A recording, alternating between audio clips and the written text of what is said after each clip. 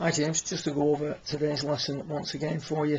If we look at the main footage here on the left, good setup position, much better takeaway than last lesson, really good position at the top, nice and compact, nice and strong, and from there's just that element of a move that you were feeling over the top as the club steepens fractionally at the start of your downswing. That results in a swing to the left which lacks forearm rotation. Now what we did do is took a little bit of an unusual view of the golf swing, and we've got some footage here of Tiger from directly in front of him as he's hitting the golf shot, and we can see that as he comes through, the right arm is working higher through the ball and the forearms rotating, of course helping the ball to start to the right and curve back to the left. So you can see there a much better forearm rotation, higher position of the arms coming through the body, as opposed to what we've got here on the left, which are the arms working left and underneath the chest, if you will,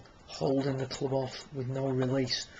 If we then look at the work that you did on the explainer, and you can start to see that when we were trying to put the roller onto the fin, we get that much better right arm position through the ball. You can see there that the right arm works high across the chest, and you're putting the roller onto that fin, gets you in that nice high through the ball position with a good forearm rotation that's apparent in Tiger's swing. So good luck with it. What we want to start to see is that ball starting off to the right a fraction and then bending gently to the left. Good luck and see you soon.